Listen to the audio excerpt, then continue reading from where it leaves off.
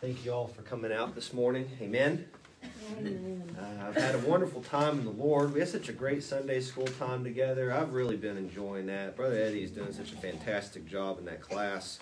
And I really enjoy that time. I've enjoyed the praise and worship. And I just appreciate you all coming out and worshiping the Lord this morning. Amen. Pastor Vic, he reached out to me the other day, let me know he was sick. And he asked me to preach a sermon for him. And I thought it was funny because I told him, I was joking, I said, you're going to let me do your dirty work this morning because of the topic that he asked me to preach on. And so he's going to let me catch the flack this morning, but that's okay. I've already made these people mad enough, so a little bit more ain't going to hurt nothing. But he wants me to preach on the sin of pride as it relates to this month. I know many of us don't know, and praise God that you don't know, but June in America has been declared Pride Month. And so this morning I want to give a precursor. I'm obviously, as a preacher of God, not going to say anything nasty this morning, but I'm preaching against something called homosexuality. Now, in doing so, I'm going to talk to you about their history, where it came from to some extent briefly, so you get some context. That being said, it's impossible to preach against that without some things being a little bit provocative. Now, I'm not going to say provocative things. I'm going to skirt around those parts, I guess you could say. But some of this to you might be a little bit extra. But the point of me saying these things is so that you see something for what it is. A lot of times I think Christianity, we sit around so blind and inactive in our faith in the world because we live as if things are better or prettier or cleaner than they are. And so it makes us feel better. Like, for example, America, and America being in the shape it's in. I talk to people all the time. They don't want to even have that conversation because it makes the world around them feel less peaceful, makes them uncomfortable, so they don't want to approach those topics. They want everything to be love and rainbows. And so, no pun intended this morning. But just to say that I'm going to be plain spoken. And I think that a minister should be plain spoken. I also have love in my heart for these people involved in this movement, okay? Of the years that we went preaching at these events, I and a few brothers are the only ones I've seen at these events. Now, why would I go? I ask them that all the time. If they ask us, why do you come? You must hate us. Well, the Bible says, how shall they be saved unless the preacher be sent to them? Now, if I wanted someone to die lost, I wouldn't go and preach to them. I'd say they're too far gone. They're goners, forget about them. We're not going to go preach the everlasting gospel. It's too late for them. That's not what we believe. Especially in the Nazarene Church. We believe the gospel is able to save people. And I know that Christians believe this from the uttermost. And so I believe when we go, the power of God is able to save souls. That's why we go. So we don't go because we hate these people. We go because we love these people. Now, on the flip side, it's good for Christians to understand this movement for what it is and the sin of pride so that we don't fall into either being supporters of this, casual towards this, and we understand our culture around us so we know how to wage Christian warfare in an appropriate manner. So I don't preach on this topic this morning because I particularly think that these people are terrible. You know what I mean? All sin leads to hell at the end of the day. And so I'm not picking on one certain sin. But we must preach on the full counsel of Scripture. And that includes this topic. So just as John 3:16 is in our Bible, and just as much as we know that verse is true and valuable, so are verses against homosexuality and etc., things of that nature. So in order to preach the whole counsel of God, I think this has to happen. And at the end of the day, Pastor Vic asked me to preach on this topic. So I'm just doing my part. So we'll open up our Bibles to, I think, Romans chapter 1 this morning will be the first place. I'm going to quote a lot of scriptures this morning. So if you have a notepad and paper, it would be beneficial to write them down because we don't have time to turn to every verse I'm going to read. But I will read the verses for you so that you can just kind of hear them along. But when I want you to turn to a certain place, I'll say that so we can then read it together for the sake of time management. So I'm going to do some background history while you turn there. You're going to think this is too lengthy of an intro. When is he going to get to the Scripture? I promise we will get to the Scripture. The Scripture is an essential part of everything we have to say as preachers. But it is good that I bring up historical context. So bear with me until we get to Romans 1. why I'm going to say all these things. It's important, so please be patient with me. The LGBT, has anyone ever heard those letters, LGBT? It means lesbian, gay, bisexual, transgender, and sometimes they throw on 20 or 30 other letters on the back end of it, depending on who you're talking to. But LGBT Pride Month occurs in the United States to commemorate the Greenwich Riots, known as the Stonewall Riots of 1969, which occurred at the end of June 1969 in New York. So, I don't know, some people in here may even remember this in the news. Not telling anyone's ages or anything, you know. Murky back there might be familiar with this to some. I don't know. I'm not going to pick a fight with you, Murky. No way. As a result, many Pride events are held during this month to recognize the impact that this movement has had in the world. Obama said in May 28, 2010, "I call upon all Americans to observe this month by fighting prejudice and discrimination in their own lives and everywhere it exists." Only three presidents in American history have ever declared June as Pride Month. Only three. First was President Bill Clinton. He declared June Gay and Lesbian Pride Month in 1999 and in 2000. Then from 2009 to 2016, each year he was in office, President Obama declared June as LGBT Pride Month. Later, President Joe Biden declared Pride Month last month and this month. Donald Trump became the first Republican president to acknowledge LGBT Pride Month in 2019. He did so through tweeting rather than an official proclamation. The tweet was later pulled back, and he made an official statement from the president declaring June as Pride Month. History of how Pride and LGBTQ movement got started. I said this word a minute ago. The Stonewall Riots, also known as the Stonewall Uprising, happened in the gay community of Greenwich, New York in 1969 in response to a police raid that began in the early morning hours of June the 28th, 1969 at the Stonewall Inn in the Greenwich Village neighborhood of Lower Manhattan, New York. Patrons of the Stonewall, other village lesbian and gay bars, and neighborhood street people fought against the police when the police raided this bar.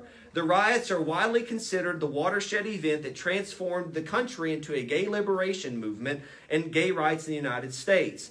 As was common for American gay bars of the time, the Stonewall Inn was owned by the mafia. While police raids on gay bars were routine in the 1960s, officers quickly lost control of the situation at Stonewall this day. At 1:20 a.m. on Saturday, June the 28th, 4 plainclothes policemen in dark suits, 2 patrol officers in uniform, Detectives Charles Smith and Deputy Inspector Seymour Pine, arrived at the Stonewall Inn's double doors and announced police were taking the place. Inspector Pine recalled that the crowd, most of whom were homosexual, had grown to at least 10 times the number of people who were arrested. Now, at this time in America, open affection between gay men and women was not allowed. It was considered illegal. Homosexual couples could be arrested. And so gay bars were undercover. This was not allowed. Also, what was not allowed was the mafia. And it just so happens they run hand in hand together. Now, at this bar was underage drinking, pedophilia, men grooming kids, young boys off the streets would go in here. It was a den of tons of criminal activity, okay? So this is part and parcel why the police raided this place. So Inspector Pine recalled that the crowd outside the bar when they raided it had grown to 7 to 10 times greater than the people they had arrested inside. The police tried to restrain some of the crowd, knocking a few people down. I'd probably be knocking people down too if people were punching me in the face and spitting on me. They try to demonize the police all the time. It's the police's fault. Of course it isn't. Which incited bystanders even more. Some of those handcuffed in the wagons escaped when the police left them unattended. As the crowd tried to overturn the police cars, 2 police cars in a wagon with tires slashed, the police left immediately, with Inspector Pine urging them to return as soon as possible. The commotion attracted more people who learned what was happening. Someone in the crowd declared that the bar had been raided because the mafia did not pay the cops off, to which someone else yelled, "Let's pay them off then." Coins sailed through the air towards the police as the crowd shouted, "Pigs" and "F cops." Beer cans were thrown and the police lashed out, dispersing some of the crowd, who found a construction site nearby, lo and behold, with piles of bricks. The Democrat playbook has never changed, has it? I don't mean to be political so much this morning, but the Antifa riots, they found piles of bricks everywhere. It's just so strange how that never seems to change. 10 police officers, including 2 police women, then barricaded themselves inside the Stonewall as the crowd began to riot, fearing for their lives. The homosexual mob began to light garbage cans, paper, and stuff them into the Stonewall, attempting to burn down the building, killing the officers inside. They attempted to do so. The tactical patrol force was called in to save the officers, which had barricaded themselves inside the Stonewall. Many officers were injured, with several being rushed to the hospital. The next night, rioting gathered as the movement then known as the Black Panthers and the Democratic Socialist Movement put out a call to assist the homosexuals in Greenwich at Stonewall. The second night, one witness reported, thousands of people had gathered in front of the Stonewall bar, which had opened again, choking Christopher Street until the crowd spilled into adjoining blocks. The throng of people surrounded buses and cars, harassing the occupants unless they either admitted they were gay or indicated that they supported them for being gay. So they were pulling people out of their cars and beating them unless they agreed with what they were doing, sounds like today, and unless you were one yourself. You don't have a right to be neutral in the matter for these people, as we'll see a little later. The riots at Stonewall sparked a nationwide battle over homosexuality, and many movements came out from that night. The first new movement to develop after Stonewall was something known as the Gay Liberation Front. Their slogan was, "Do you think homosexuals are revolting? You bet your bleep we are." That was their slogan. What a doozy.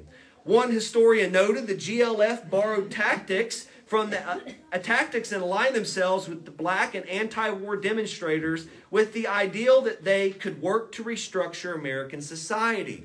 So one way that they've sought to do this is by making their movement, their sexual desires, equal with like human rights and things of that nature. You know, it's our right to do this. It's our right to do that. The next prominent group to form was the Gay Activities Alliance. It was noted of them that they developed a political tactic known as zapping politicians. They would catch a politician off guard during a public relations meeting or a speech and look at it as an opportunity and force him or her to acknowledge gay and lesbian rights. City councilmen were zapped, and a mayor, John Lindsay, was zapped several times, once on television when gay liberation members made up the majority of the audience secretly and then began to interrupt his speech, demanding and threatening his life unless he started to show favoritism and kindness towards them. So it's always been violent is what I'm getting my point at here. It's always been chaotic. It's always been hate that has been behind this movement. Now I have something a lot of you may have never known of or heard of. It's called the Homosexual Manifesto. This disgusting document was written by a man known as Michael Swift. He was the chief author at a publication known as the Gay Revolutionary, one of the chief homosexual publications of all time. In 1987, the homosexual movement as a whole agreed that Michael's writing of a document known as the Homosexual Manifesto embodied this movement's goal and mission. I want to quote to you some of this manifesto. It was officially submitted by the LGBTQ movement to Congress February the 15th of 1987. The document reads, "We shall sodomize your sons, emblems of your feeble masculinity, of your shallow dreams and vulgar lies. We will seduce your sons in your schools, in your dormitories, in your gymnasiums, in your locker rooms, in your sports arenas, in your seminaries, in your youth groups, in your movie theaters, in your bathrooms, in your army bunkhouses, in your truck stops, in your male clubs, in the houses of Congress, wherever men are with men together. Your sons shall become our minions, and they will do our bidding. They will be recast in our homosexual image. They will come to crave and adore us. Women, you cry for freedom. You say you are no longer satisfied with men. They make you unhappy. We, connoisseurs of the masculine face, the masculine physique, shall take your men from you then. We will amuse them. We will instruct them. We will embrace them when they weep. Women, you say you wish to live with each other instead of with men. Then go and be with each other. We shall give your men pleasures that they have not known, because we as foremost men too only know how to please another man. Only one man can understand the depth, the feeling, the mind, the body of another. All laws banning homosexual activity will be revoked. Instead, legislation shall be passed which engenders love between men. All homosexuals must stand together as brothers. We must be united artistically, philosophically, socially, politically, and financially. We will triumph only when we present a common face to the vicious heterosexual enemy. If you dare to cry I use this word. This is their writing, okay? I don't believe in the use of this word to derogatory someone, but this is what they said. If you dare to cry faggot, fairy, queer at us, we will stab you in your cowardly hearts and defile your dead puny bodies. We shall write poems of love between men. We shall stage plays in which men openly caress each other. We shall make films about love between heroic men, which will then replace the cheap, superficial, sentimental, insipid, and juvenile heterosexual infatuations currently present in modern-day media. We will unmask the powerful homosexuals who masquerade as heterosexuals, and you will be shocked and frightened when you find that your presidents and their sons, your industrialists, your senators, your mayors, your generals, your athletes, your film stars, your television personalities, your civic leaders, your priests are not the same familiar faces that they present themselves to be. We are everywhere, and we have infiltrated your ranks. They continue. All churches who condemn us will be closed. Our only gods are handsome young men. We adhere to a cult of beauty, moral, aesthetic. All that is ugly, vulgar, and banal we will annihilate. Since we are alienated from the middle-class heterosexual conventions, we are free to live our lives according to the dictates of pure imagination. For us, too much is never enough. Sounds like sinners to me. The exquisite society to emerge will be governed by an elite compromised of gay people. And they finish their statement here saying, we too are capable of firing guns and manning the barricades of ultimate revolution. Tremble, hetero swine, when we appear before you unmasked. What do you think of that? Sounds like war to me. We have lived so long in darkness and ignorance that we think that this is a nice little movement and they fly rainbows and they say love wins. This is demonic. It goes even further. The LGBTQ movement, sometimes you've ever heard those letters in a row. Sometimes there's a P on the end of that, LGBTQP. Now the P is in debate amongst these people. Some of them still have kind of a conscience. And they argue about what this P should stand for. But it does stand for something, even though they try to hide it. Sometimes within the gay pride movement, you will hear them say the letters LGBTQ, and they won't stop there. They'll add a P on the end. Within the movement of homosexuality, the disgusting evil known as pedophilia. In the homosexual manifesto above, they clearly state that their intention is to sodomize your sons wherever they find them. That's pedophilia. The P, my friends, is pedophile or pedosexual, or as they call them today, minor attracted persons, to make it sound sweet. There is an organization still associated today within the Pride movement known as NAMBLA. It's called the North American Man-Boy Love Association, whose slogan is 8 is too late. They are an organization of grown men who are dedicated to decreasing the stigma of grown men wanting sexual relations with children. When you see a P in the LGBTQ slogan, this is men wanting sexual relations with boys, young boys. That's the P in LGBTQP. The future. A year after the uprising in Stonewall, June the 28th, 1970, the first gay pride march took place in Chicago, Los Angeles, New York, and then San Francisco. Within a few years, gay rights organizations were founded across the U.S. and the world. And today, LGBT pride events are held annually in June in honor of the Stonewall Riots. What our presidents say is Pride Month. In Northern Hemisphere, New York annually holds the largest pride with 2.5 million people attending this event on average. Sao Paulo, Brazil is annually the largest in the Southern Hemisphere with 2.5 million in attendance. Tel Aviv, Israel is the largest pride parade on average in Asia. Now, every major town in America has some type of homosexual pride event every year, usually between the months of May to July, with now even small towns being invaded by this perverted ideology, with Ashland, Kentucky hosting its first gay pride event just last summer with well over 1,000 to 2,000 people in attendance. The war is on, my dear friends. That's what we've come to preach to you this morning, is against this movement and what they stand for. And so that's, I think, when you hear it quoted, you hear their motivations, Dear friends, we need to see this from the Bible. We need to see this from the Bible. It's declared Pride Month, is it not? And the Bible has something to say about pride. Stay in Romans 1. Isaiah 2:12 says, the day of the Lord will be upon the proud, and the proud he will bring low. Proverbs 8:13, the fear of the Lord is to hate what is evil. Pride and arrogancy, the froward mouth do I hate. Proverbs 16:5, everyone that is proud in heart is an abomination unto the Lord. Proverbs 16:18, pride goes before destruction, and a haughty spirit before a fall. Proverbs 21, verse 4, a haughty look, a proud heart, and the plowing of the wicked are sin. Pride is the root of all sin, is it not? The idea of elevating oneself against the commandment of God. And as the devil said, I will become like the Most High. I will take away and have that praise that's due to Him alone. It's me focused. And that attitude is pride. That's what we've come to speak to you this morning. Job 41:34 says, the prince of devils is king over all the children of pride. That could not be more plain. The king of devils is king over all the children of pride, Job 41:34.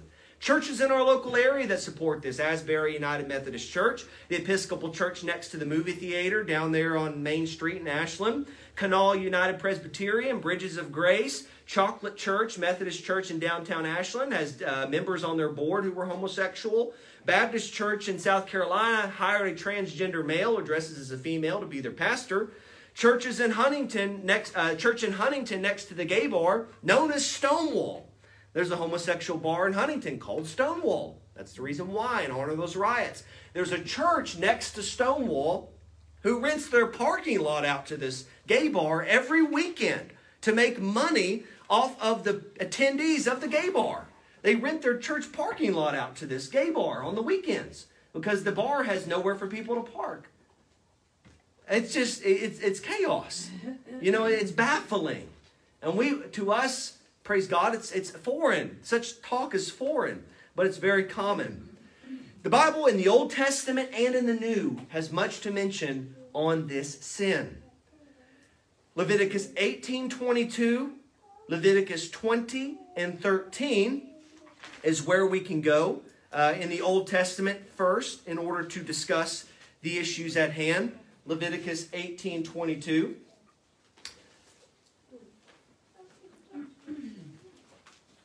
Sorry, I told you I wouldn't have you jump around, but you can go ahead and turn there. The tabs on our Bibles make moving around easier than the previous times. So I believe you can jump there quickly. Leviticus 18:22. Very plain. Thou shalt not lie with mankind as with womankind. It is an abomination. You should not lie with a woman or a man as you would with a woman. It is an abomination. Now, in context here, when these letters were read, they read them amongst the men of the community. And then the men were supposed to teach their wives and daughters, etc. So that's why it's written with a male context in mind. A male will not lie with a male as he would with a woman. It is an abomination. Leviticus 20:13, just turn over a single page. If a man also lie with mankind as he lies with a woman, both of them have committed an abomination. They shall be surely put to death. Their blood shall be upon them. The Bible says concerning man lying with man as he would with a woman in the Hebrew Old Testament. Now the word here, if a man lies with a man as he would with a woman, is a single word in the Hebrew language, and that word is sodomite, or a kadesh is the Hebrew word. It's a male temple prostitute, or a male that lies with a male. Now, some of them will try to argue, well, we are a faithful married couple. We've adopted children. They try to raise a family. They try to mimic the heterosexual marriage unit. And so, well, we're not temple prostitutes.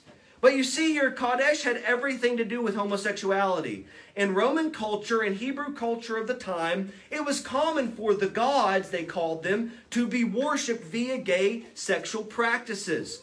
In New Testament times, homosexuality had everything to do with prostitution, gay gatherings, male with male, female with female, as we will see later in Romans chapter 1.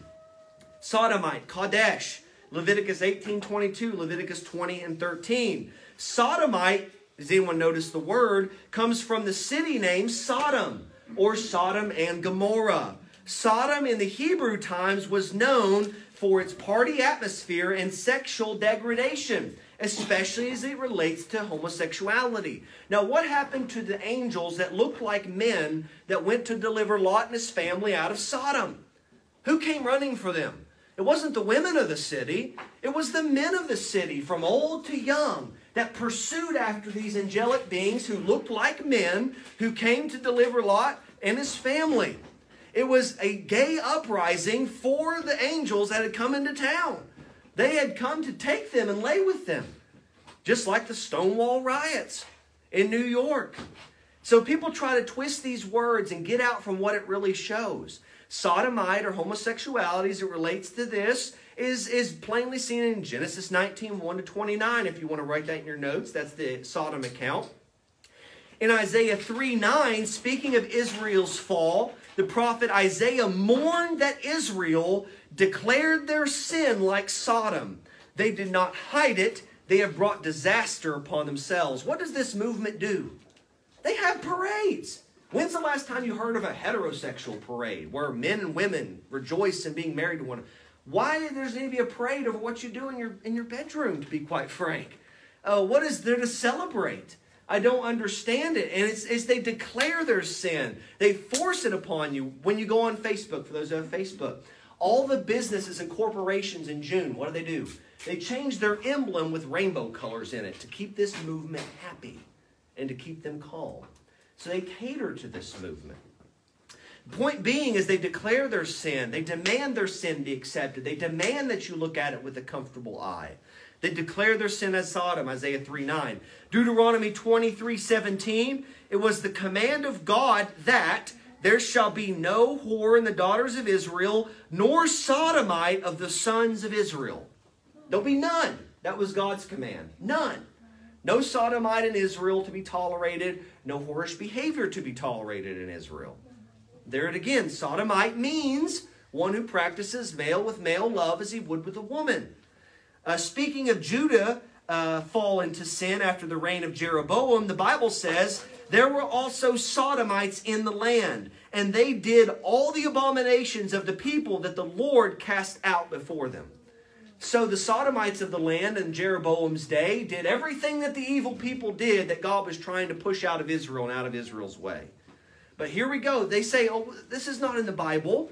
That's 1, 2, 3, 4, 5, 6 plus verses already in the Old Testament related to this sin. In the New Testament, the Greek word for a homosexual or sodomite is arsenokite. This means a male who lies with a male as he would a female, or a female who lies with a female as she would with a male. Now, let's turn to the New Testament for some of our references.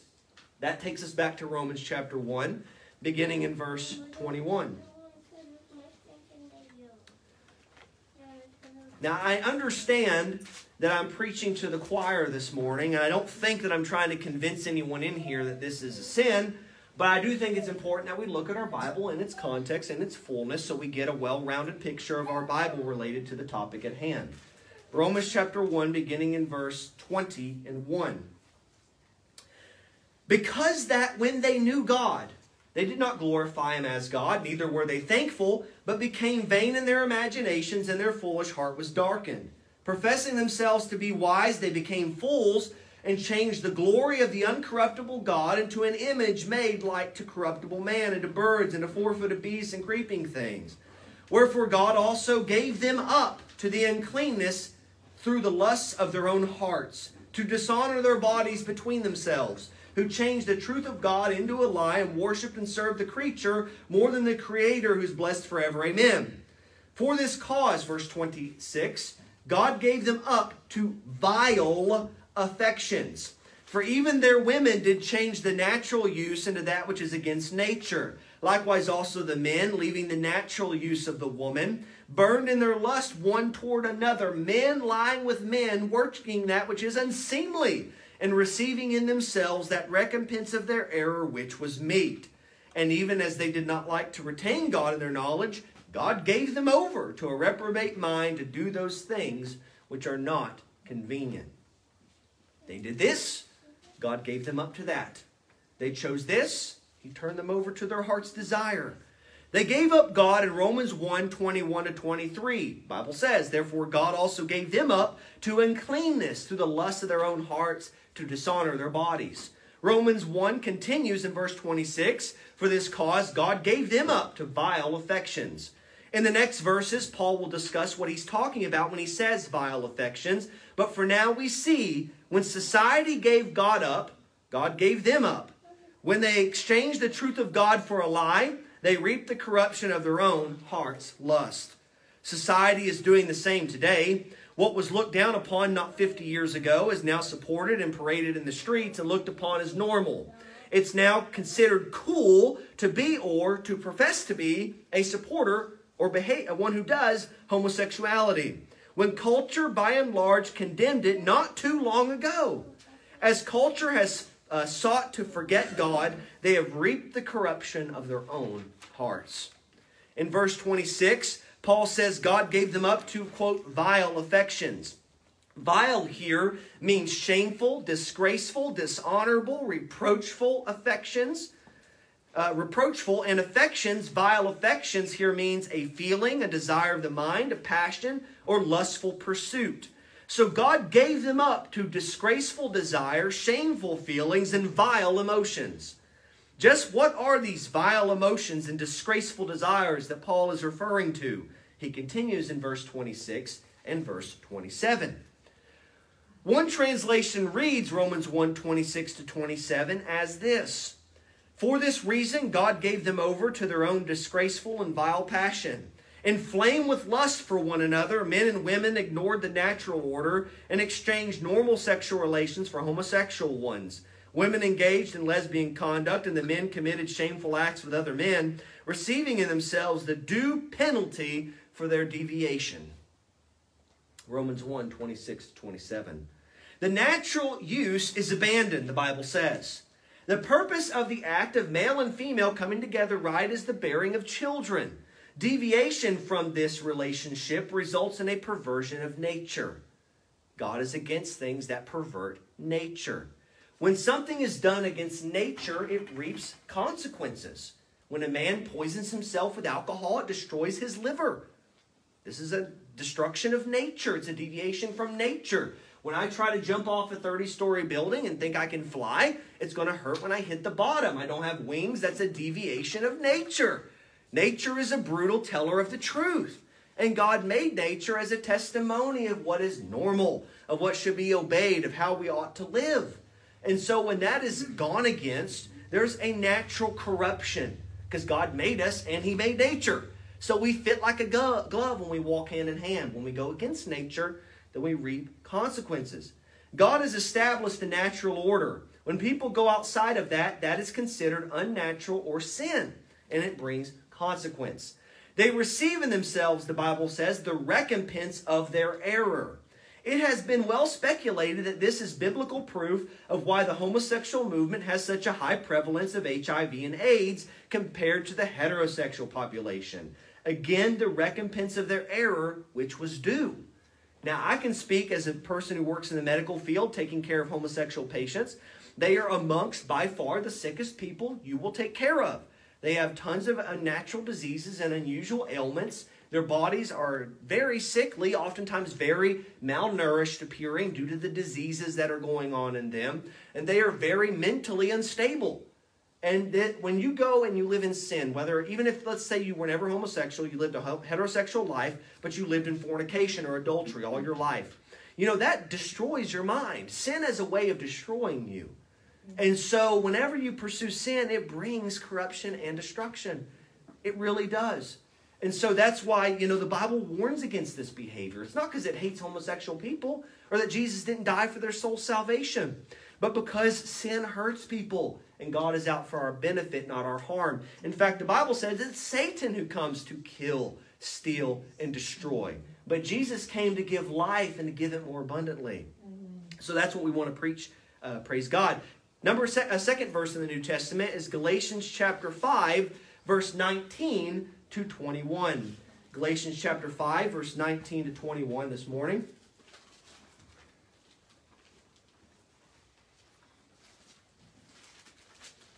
Galatians chapter 5. Galatians 5 is a wonderful chapter, isn't it? The fruits of the Holy Spirit contested against the fruits and works of the flesh. Now, beginning in verse 19, Paul begins to read.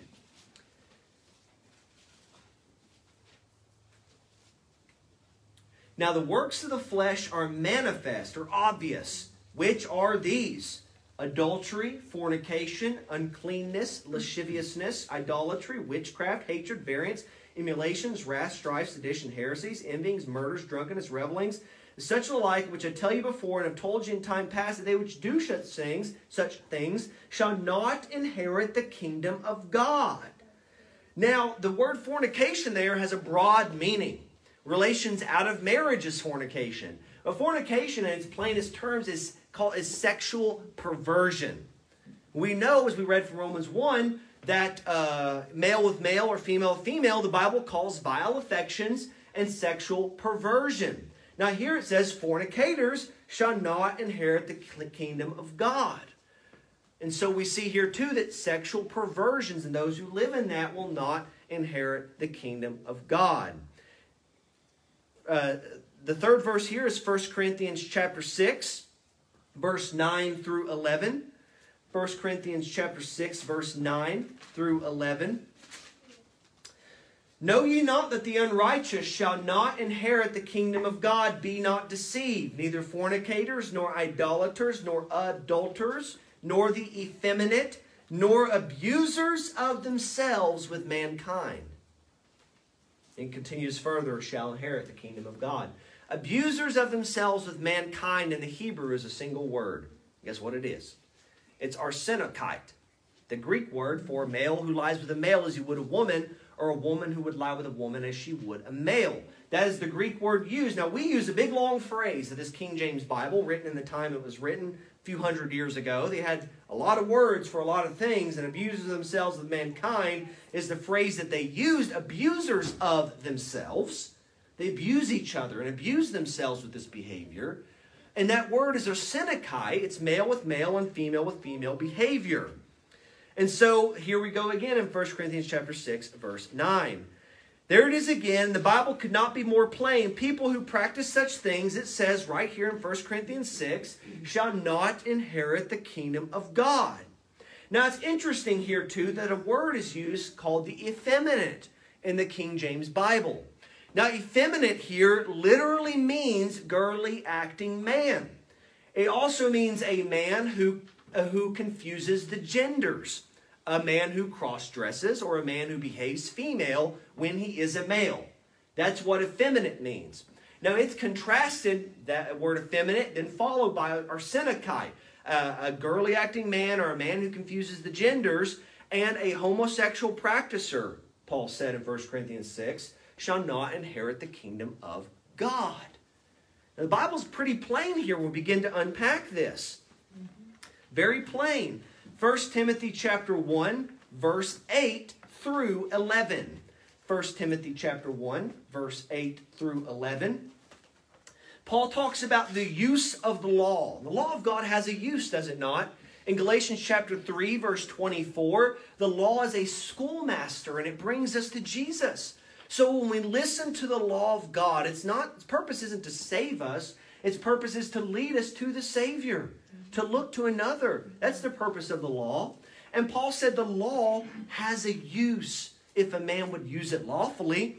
And in 1 Timothy chapter 1, verse 8, he starts to say to the young protege Timothy, but we know that the law is good if a man use it lawfully, knowing this, that the law is not made for a righteous man, but for the lawless and disobedient, for ungodly and for sinners, for unholy and profane, for murderers of fathers, for murderers of mothers, for manslayers, for whoremongers, for them that defile themselves with mankind. There it is again. For men stealers, for liars, for perjured persons, and if there be anything that is contrary to sound doctrine, according to the glorious gospel of the blessed God, which is committed to my trust.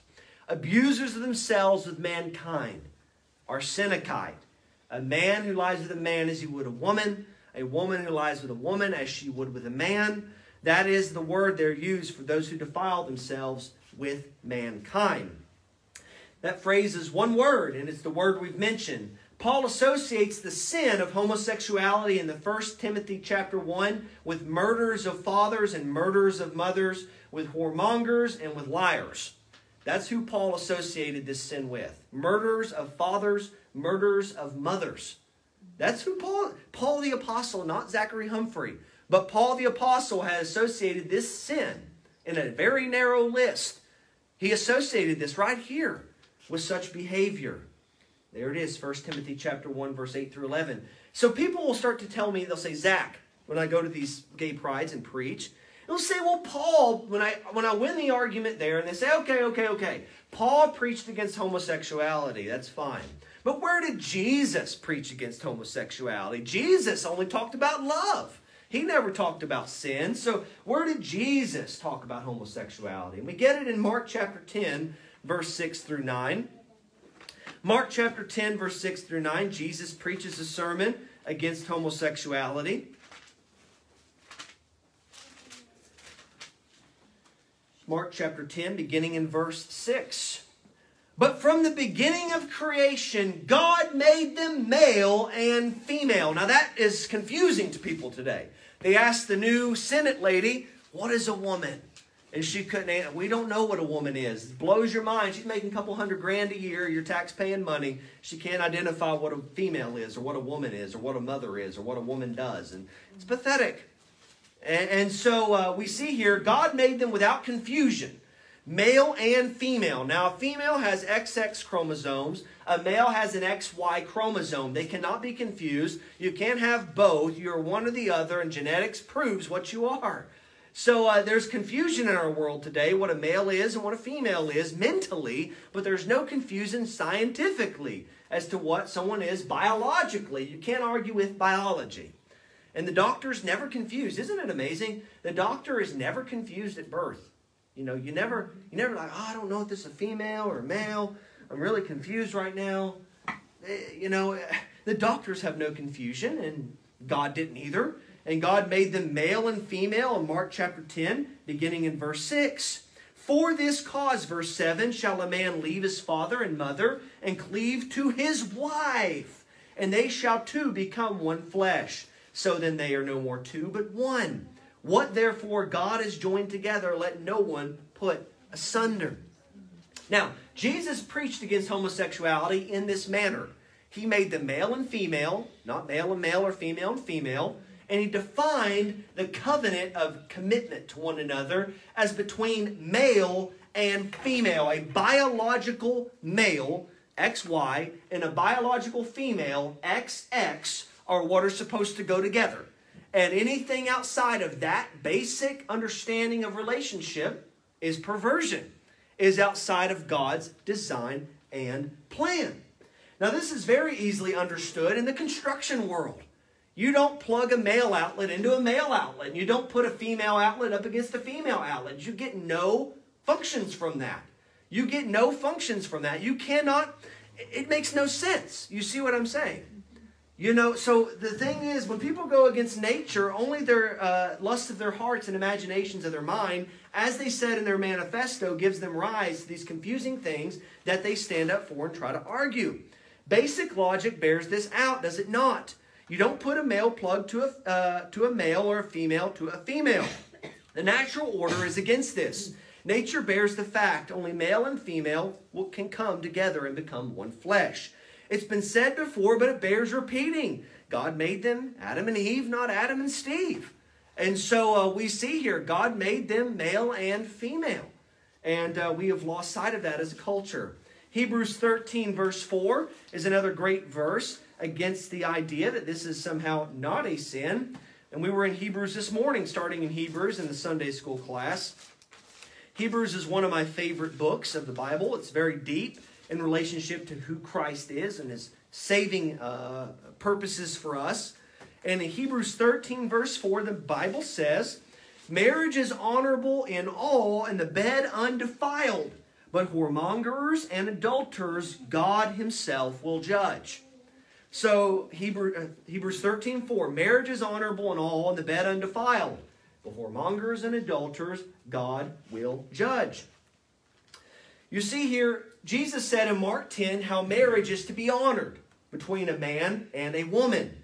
Hebrews 13 verse 4 says, those who dishonor this type of marriage, bed, with sexual perversion, God himself will judge.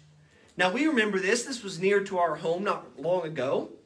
Remember all the drama not a few years ago when the lady would not give the marriage license to the homosexuals who demanded, give us our license. Make the cake and give us the license. And she wouldn't do it. And so the lady got flack from huge protests on national television. Ashland made it onto mainstream yet again. And homosexual riots took place in Ashland, Kentucky, right at the federal building. They had to bring in SWAT team and all this stuff to make sure everything didn't get out of hand because they know this movement is violent. And so we see here, she stood up for God-based marriage. And as time has progressed and our country has fallen away, that cost her her job and her livelihood and her family's safety and everything. Laid it all on the line to stand up for God. What boldness. Praise God for her. And the Bible says here, whenever people dishonor marriage, God himself will judge them.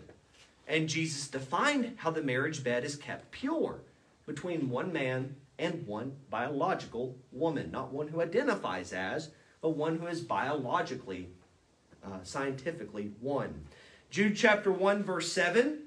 And I'm about finished here. I know this has been a lot of verses I've thrown at you. And I don't mean to bounce around so much. But I wanted to get all this out there. Jude chapter 1. Beginning in verse 7. Even as Sodom and Gomorrah and the cities about them in like manner, giving themselves over to fornication and going after strange flesh, are set forth as an example, suffering the vengeance of eternal fire. Dear friends, this is the Bible. This is the Word of God. Vengeance, eternal fire. I didn't write it, I promise. And so we come to the Bible here. Even as Sodom and Gomorrah and the cities about them in like manner gave themselves over to fornication, sexual morality, and going after strange desires and vile affections, that's what strange flesh is, are set forth as an example, suffering the vengeance of eternal fire. Going after strange flesh, or homosexual behavior, the vile passions Paul mentioned in Romans chapter 1, Sodom and Gomorrah were set as an example, suffering the vengeance, the Bible says, of eternal fire. Psalms 9:17 says, the wicked shall be turned into hell, and all nations that forget God. We see this. Sodom and Gomorrah was turned into hell, suffering the vengeance of eternal fire. And what was Sodom and Gomorrah doing that made God notice them, took notice of them, and went out of his way to address Sodom and Gomorrah's sin? Sin of homosexuality. That was the biggie in God's eyes for why he picked them out. There's a big world on planet Earth with lots of cities and probably lots of sin. But God noticed Sodom and Gomorrah. The cry went up before him, and he sent them down to see if it was so, and it was. And they suffered the vengeance of eternal fire. Dear friends, this is not something to take lightly, right? You know, this is sin destroying our culture. And just like Pastor Vic, preached last week, he talked about, part of loving our neighbor and how God executes and maintains culture is through the influence of the home first, the mother and the father to the child. And then Christians have an influence in our world, through the church, and the government has influence on evil through its restraining power. But the church is to have a voice. Christians are to have a voice in their community and a voice in their world, even if they don't want to listen to you and to me. And that voice is for the sake of people's souls. And so it's very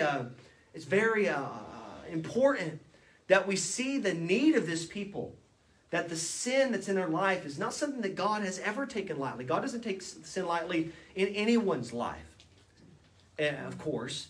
And Romans chapter 2 talks about, I know I've met people before. I think I was maybe preaching one time at a Pride event in Lexington, and a guy had come up to me, and he said, isn't this just awful and disgusting and this and that? And yes, it is. But, he said he was like maybe a Baptist deacon from a local church, and he was trying to walk home or parked his car at the parking garage. and he went into a business and he had to walk back to his car, and he was just disgusted by it and this and that. And we should be disgusted by it.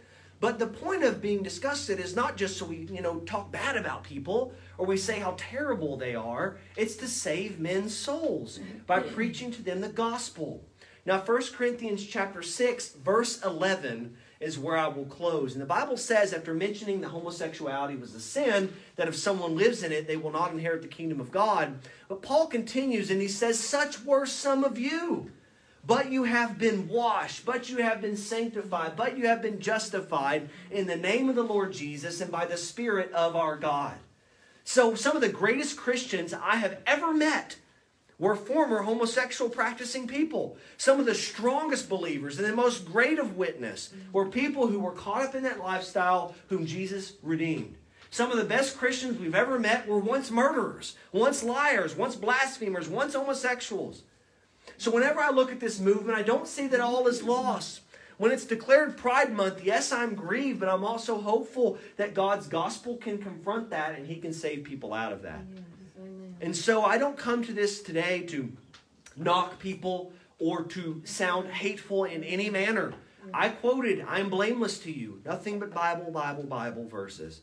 And so I wanted to share that with you this morning on the sin of homosexuality and sodomy and the importance of seeing it for what it is in our culture. Quoted to you their documents, their manifesto, so that you can hear what they really think and the spirit that really comes from that. And so you know how to pray, even how to protect your children. Nowadays they host these transgender Bible book story hours where they read books to children. And they actually strip dance in front of the kids, and then they read to them pedophile literature, homosexual literature. Happens in Huntington at the Black Sheep Burrito. That happens there a few times a month, a few times a year, rather. A lot of libraries across America are hosting these drag queen story hours, they call it, where the parents will take their kids. And there's been Christians who've infiltrated that and who are crying out politically for these movements to be stopped, because it's considered grooming of kids. In fact, in the state of Florida, just happened recently, the anti-grooming law was passed to stop the talk of sex in elementary school kids. Seems like that shouldn't happen anyways. But they read books to children, and grown men dressed like women will dance in front of them like a club. And then the kids will give them money, and then they'll turn around and read books to these kids out of gay literature. This happens right in Huntington. So I just want to let you know and say, dear friends, the battle is on, and God is able to save people, able to move in our culture. We just don't want to forget that our sword is sharp, and we should wield it just as it is and not dull it down. It's not a butter knife, but a sword, praise God. I'm going to go to the Lord in prayer this morning. Jesus, as we come to you in this time of prayer, I want to thank you, Lord, for your love and your mercy. Thank you that you're able to save, like 1 Corinthians 6:11 says, Lord, such were some of you. Jesus, I was on the list of such were some of you that were lost, who was undone, who was in sin, that you saved and brought out of darkness and into your marvelous light. I thank you, Jesus, that you can save the drunkard, save the liar, save the fornicator, save the homosexual, save those who are lost in the depths of confusion and darkness. We know the devil today, Lord. He's the author of confusion. We know, Lord God, that in Ephesians 6, the Bible says that the weapons of our warfare, our fight is not with flesh and blood, but against principalities and powers and rulers of outer darkness and the kingdom of wickedness in high places, and therefore put on the whole armor of God. Jesus, help your children to be armored, as Ephesians says. Help us to be faithful, Jesus, as the pastor says, the most faithful Christian at the church. Lord, to be consistent in our Bible, consistent in prayer, consistent in holy living, that we might be able to be used as an instrument of your love and truth in a dark and dying world. Lord, we love you.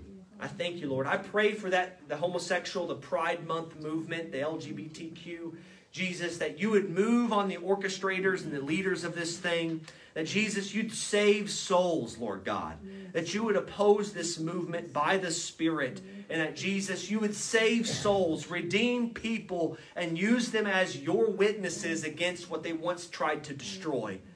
Jesus, just as Saul of Tarshish sought to destroy Christianity, then he was not long after preaching the faith he once tried to destroy. So, Lord, I pray that you'd save people out of the homosexual movement, that they might be able to be used by you, Lord God, to preach the faith they once sought to destroy. Lord, we love you. We pray, Lord God, let your love be known in our lives. Lord Jesus, in your name we pray these things. Amen. Amen. God bless you all. Amen. Is there any announcements this morning? And we have a love offering to take up. Yes, don't forget our love offering. Amen. Where's our plates at? Shannon, do you have the